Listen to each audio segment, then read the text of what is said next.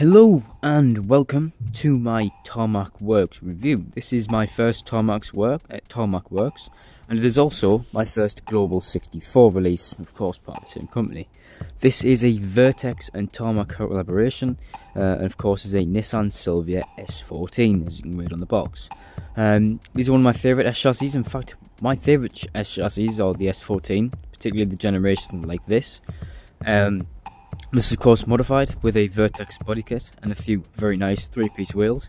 So join me as I take a look. It's also a Lamley collaboration, as you can see on the box, and I absolutely love the box art. So we'll take a closer look as I crack it open, take a few shots and compare it to the Hot Wheels premium version that released a few years ago. So starting with presentation, I already really like it compared to the Mini GT releases of prior. Because the Mini GT releases, you physically can't see inside of the box, you can't see the cast, so if you want to display it, this is much better for displaying purposes, with a encased plastic to keep the thing really safe. You can see Tarmac X Vertex on the bottom, Tand and E Core Limited, as you can see on top there, Vertex Nissan Silvia S14 and Global 64 on the top. You can see on the sides Lamley Group, which I'm guessing Lamley was a huge inspiration and figure for making this thing possible. And I love, my favourite part of this whole thing is I love that rear shot. That just looks amazing. The colours, the definition of the photo, everything about it, I love it. It just looks fantastic. And on the bottom we have a bunch of boring licensing jargon, including some Japanese, I believe, manufactured and premium by Collectible Trading.co Limited. I'm guessing that's the whole big company of Tarmac. 1/64 scale model and all sorts of licensing jargon on the bottom, including Tarmac Works, Instagram, Facebook and also their website. So check them out if you want to see what comes out very, very soon. And here we are opening out. And I mean, already you can it's not hard to be impressed by this thing. You can see really minute details. We'll start on the front end with, of course, the Tand and C, or whatever that is, .jp, sort of decal on the front bumper. Really nice details, such as if we take in the first appearance of the screwdriver of truth, you'll see indicator details, and also really impressively the intercooler also, as you can see there, matches up with the intercooler piping, which I thought was impressive as anything. You can see it actually goes all the way through. It's not just a fake vent that's been cladded up, it's a genuine vent, and I find that really impressive.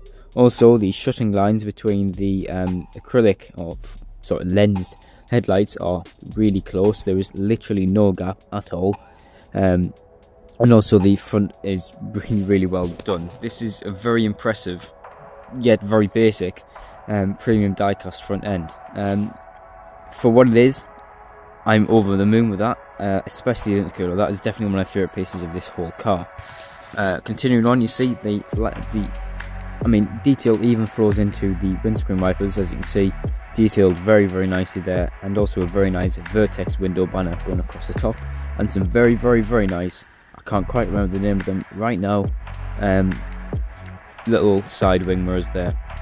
They do have a special name, but I can't quite remember it right now. Continuing on to the side, things get very spicy with some very, very nice 2-piece or 3-piece wheels with a huge inner barrel, and they just look fantastic. They're sort of a 5-spoke, sort of rotiform-esque, you could sort of say, but I think they're definitely more of a work sort of wheel.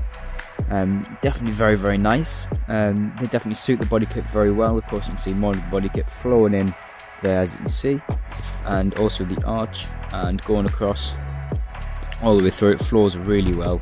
The windows are also very nicely done, as you can't quite see in the light right now, but you can see that there is some black sort of window lining, which I think looks really nice, and also very clear sponsors all the way around of things that would be on this car present. I'm not sure if it's a real car that is seen in real life, this exact release, but I'm sure there's ones very, very like it floating around in Japan and all sorts around the world. Continuing on to the rear, things get very impressive. As you can see on the rear windscreen, that wiper blade is very nicely detailed, and of course also Lamley Group is also seen there, very, very well represented. And also Things that really intrigue me about this release is that very nicely detailed, if it was focused properly, sort of rear bar light. That's not just sort of like a Hot Wheels where it's been painted on or where there's different colours behind them. This is the plastic that has been sort of made into different colours all the way along, and I think that is very impressive. The huge rear muffler is also shown, which is a huge icon of these type of cars, where you put a huge muffler on it and it's called a Jap can, or Jap cannon. And also that very nice, very simplistic wing, shown very well with minimal if not no errors on it at all. This is really impressive, and if you want one, I'd get it 100%. And another detail I didn't even notice that it had was, if you look there, on the wing mirrors, you can see they've even been detailed with a little mirror in there as well. That is super impressive. The base now, where there isn't much detail, but where there is detail, of course, is in casted alone. Of course, you can see the only actual detail part underneath this base is the Jap cannon and also the Tarmac Works logo, which is, of course, there very nicely. And of course, then you can see it's a 1/64 scale Vertex S14 Silvia, and of course also it's metal on metal, which I think is also superb. So, if you're taking a look at the S14 alone by Tarmac Works, how does this compare to the Hot Wheels premium release from a few years ago? Well, I must admit, I'm a huge fan of both releases.